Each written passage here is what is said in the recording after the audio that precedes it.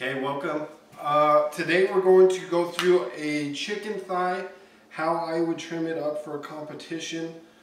Today though, we're doing backyard style, so I'm going to leave as much meat on the chicken as possible.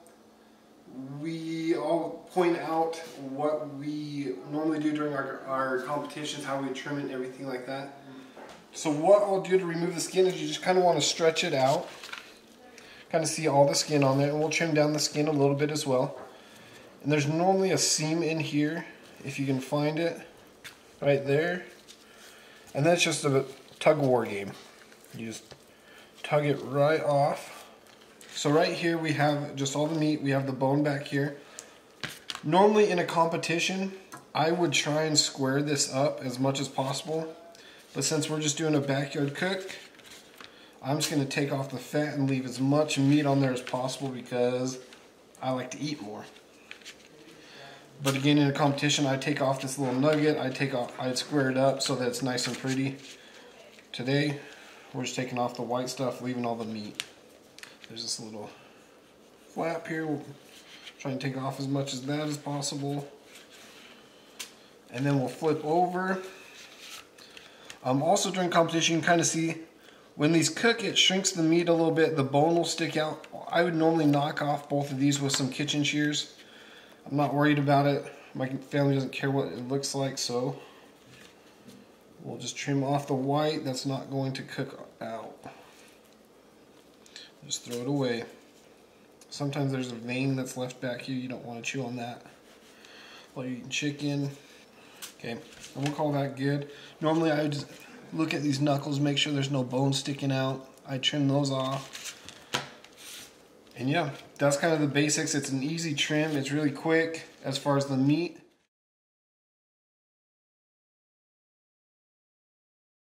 So we're going to set that off to the side, and then we're going to focus on the skin now. So the skin is the trickiest part of doing thighs. So as you can see, there's a ton of fat on here, and that's going to make it so that the skin isn't bite through. It's not going to render out. So I don't know if you can see all of that in there, but there's tons of skin. And I found, as far as knives to trim that skin, I don't like using my barbecue knife. It's not as flexible. I actually found this knife in my wife's knife block. That's pretty flexible. It's just kind of like a fillet knife. I'm just going to take it. Most times you can cut all this. I like to leave as much skin on there as possible for right now because I tend to cut holes in there. So I'm just going to kind of trim it off. I'm using a smaller cutting board today too because it's a lot easier if I can move the cutting board, so I kind of fan out the skin and then move my cutting board around more than the skin around. So we're just going to shave off as much as possible. And this is the part that you really want to focus on. So this is the main part of the skin. Just kind of shave that off there. And again, this makes it so when you go take a bite of that chicken, you can bite right through that skin and it doesn't pull off and ruin the meat. Because that's the worst part of chicken thighs. You bite through, you take all the skin with you, and then you have a bunch of skinless meat after that. You can see all of this fat coming off. It's kind of a weird concept, but it makes the chicken amazing. I found the more flexible your knife, the better off you're going to be.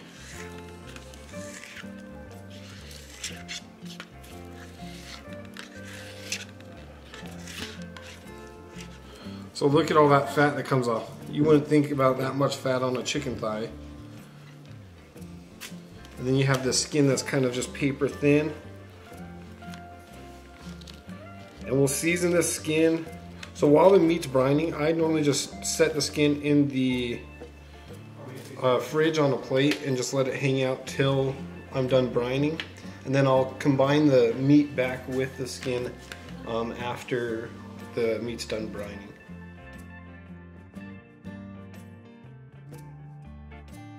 So for brining, I would go at least 2 hours. Most times I brine overnight.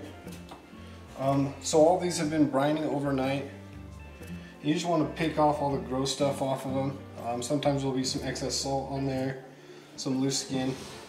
So brine overnight, if you can, obviously. If you can't, if you're doing it that same day, I'd go at least 2 hours. Before I throw some seasoning on them, I like to just make sure they're patted dry. So I'll go through and just kind of get some liquid off of them, because I'm just going to season them up right here. Make sure I get all the liquid off the bottom of them, turn them all over. The reason why I'm cleaning up the liquid off of the cutting board too is because I'll season both sides, and I don't want that seasoning to come off because the cutting board's wet.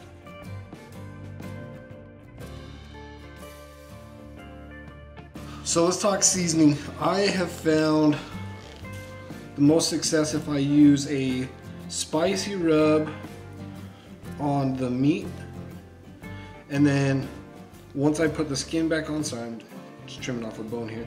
Once I put the meat back on, I go with the more savory, kind of sweet barbecue rub, an all-purpose barbecue rub. So what I have found has worked is these two combos. So I have Yardbird by Plowboys, and then I make my own chipotle rub. So what we'll do is we'll do a chipotle rub on the base because it's really spicy, and they'll kind of tone it down because we're doing it just on the meat, and we're going to go pretty heavy with these two rubs as well. So on the meat, I'm going to do chipotle. Once I get the skin back on, I'm going to hit it with an all-purpose barbecue rub. I like the Yardbird by Plowboys. Yeah, we'll put a link in the description to that seasoning. And then, like I said, I'm going to go pretty heavy on this stuff. In competition, I like this combination because you want that judge to remember, if they can't taste the chicken after yours, that's a success. Obviously, you don't want to heat them out too much, but you want them to remember your flavors. And I found this is a good combination, chipotle and then a good barbecue rub. So we'll let that sit. It'll start to moisten up a little bit. That salt, that chipotle will work its way into the meat, and then we'll season the other side. So once we kind of see these moisture pockets kind of pooling up, once we can tell that that rub is set in, again, don't rub your meat, just pat it in. We're going to flip it over, season the other side. Same way, we're going to be pretty liberal with the seasoning, because we want that judge to take one bite of it. Remember us. That's all they're going to take is one bite, so you want to make sure you have seasoning in every spot on this chicken. And same thing at home, I want a good seasoned piece of meat, so.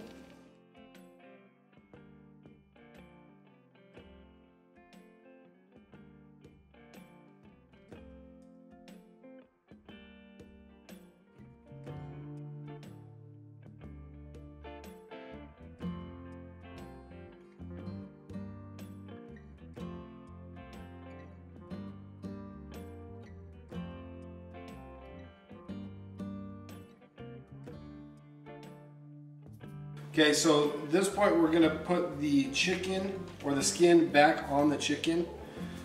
And Rachel's handing me some butter. Thanks, babe. So we're going to put the skin back on the chicken. This is kind of a weird process because you're putting, I don't match up the skin with the right chicken, so it's kind of like they're wearing somebody else's costume to a party. But what you want to do is just kind of judge size of the skin based off of the chicken. So I'll probably just trim off this side, put it in a pile, and then take this. It's okay if you get some of that chipotle seasoning on it, and just kind of judge. Yeah, it will fit on that one. And then we're going to tuck it under. Make sure we're covering all that top meat, and just try and square it up as much as possible and make sure that it will stay. There's not really a good process to do it, but you want to tuck that skin under as much as possible and then set it in your pan. So however you set it in the pan is how it's going to cook. So that one's probably going to square up quite a bit. It's going to look pretty. It'll have that skin right on top of it. And then you move on to your next one. Pick up a piece of skin, stretch it out again, pick out which piece of chicken you're going for, and then you can trim it up a little bit. That's why I like to trim as much as I can, because sometimes you get towards the end and you're like, oh crap, I have a big piece of chicken but a small piece of skin. So you just kind of judge which one you want to go for, lay it on top, tuck that skin under, cover up all that meat, and then we're going to set it in the pan again. If you didn't make it under, that's fine. You can always tuck it in and just kind of square it up. And it's just a fun process over and over. And over. Probably trim off. That's another thing, is if you notice that you're a little too big, you can always put it off the side of your cutting board and trim it.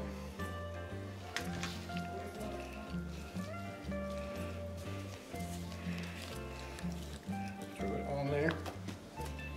And then before I take off these gloves, what I'm going to do is just make sure that I look all right in the pan. You might be overlaid a little bit, but that's fine. Just make sure you have all the skin tucked underneath those chicken thighs. You kind of want them to be in a straight lines, because how they go in here is how they're going to cook. And I'm going to take off these gloves because they have chicken all over them. Grab my Yardbird and lay good seasoning of that on here.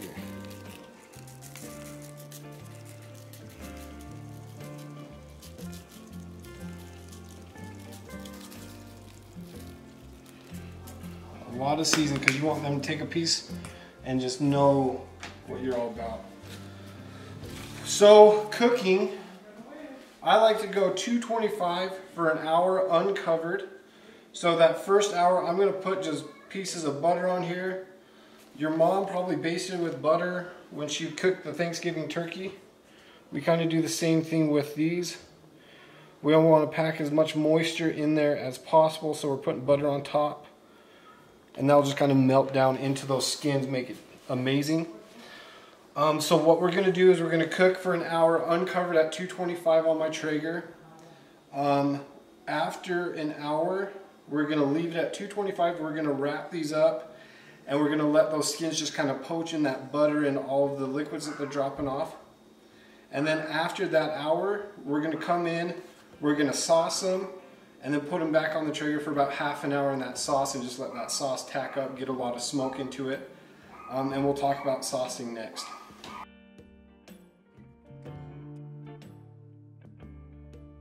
Okay, so for our sauce, the good mixture that I found is this Blue Hogs Original Barbecue Sauce. Again, you can pick this up at Sportsman's Warehouse, probably IFA. Also, I got it out here at Ridley's in Hiram. And then I also like to use the Traeger apricot sauce. Gives it a good fruit flavor. I love the taste of apricot on chicken thighs as well. Give it a try. This one I picked up at Sportsman's Warehouse. What I like to do as well is I will warm up my sauce before I dunk my chicken into it. That way when I dunk it, it will run off, all the excess will run off, so it's not all sticky, it's not all gloopy. So I'll combine this, and then we'll get to warming it up, and then dunking chicken in it. This Blue Hogs is a little thicker, so we might have to grab a spoon for it, but it should run out a little bit. This one has quite a bit of molasses in it, so it really sticks on, so we want to make sure and heat it up. We'll probably go equal parts Blue Hog, equal parts Traeger. And we'll grab our whisk or spoon and just start warming it up back behind me. Some people warm it up on the Traeger. I didn't have much room left on there, so I'm just going to warm it up here in the kitchen.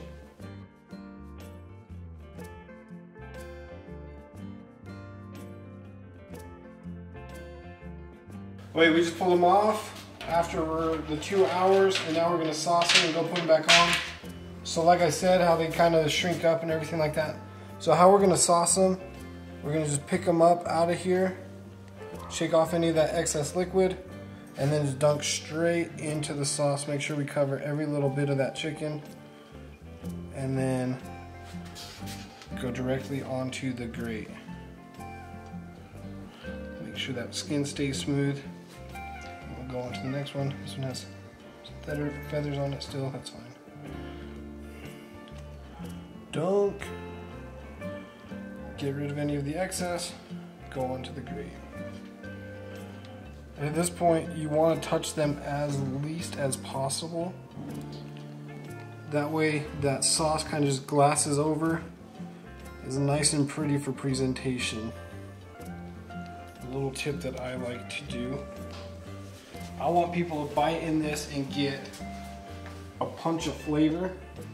So what I like to do is come with that Yardbird and just kind of sprinkle a little bit on top. I'm gonna move this out of the way. You want to be careful about this because you don't want to get like sugar glops and stuff like that on there. But we're just gonna hit it with a little bit of seasoning at the end so that we bite into that and get as much flavor as possible.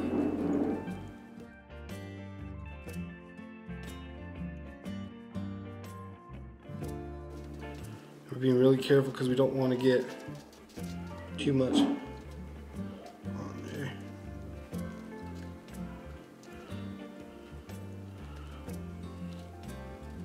Okay, so what we're going to do now is grate directly down onto the grill, let them go for half an hour so that sauce tacks up, and then we'll pull them off and they're ready to go.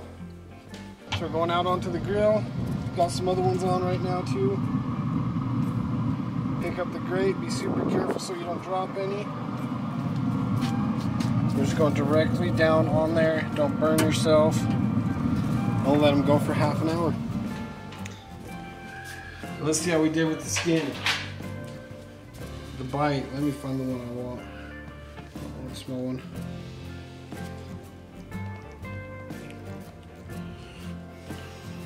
Nice and juicy.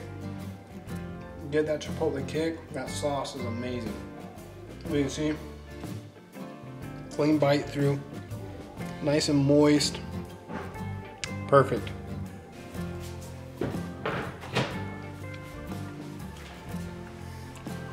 Oh.